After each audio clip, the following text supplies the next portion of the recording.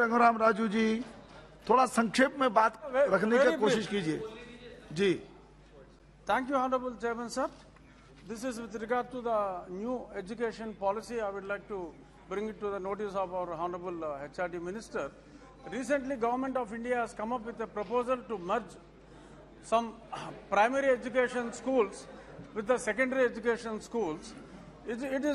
In fact, it is a good scheme, but while implementation in some of the states, for example, in my own state of Andhra Pradesh, around 5,980 schools were planned to move away from the rural areas to the nearby areas, which would be around some places it is around 8 to 10 kilometers. So there is a dropout rate of around 11 lakh students from the rural areas.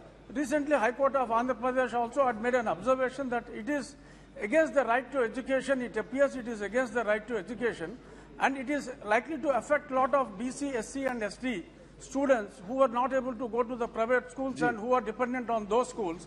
So my appeal, humble appeal to Government of India is to have a discussion with the states so that the number of schools are not reduced, neither the number of teachers are reduced. This is my humble request to the HRD Minister. Shri Sanjay Kaka Patel.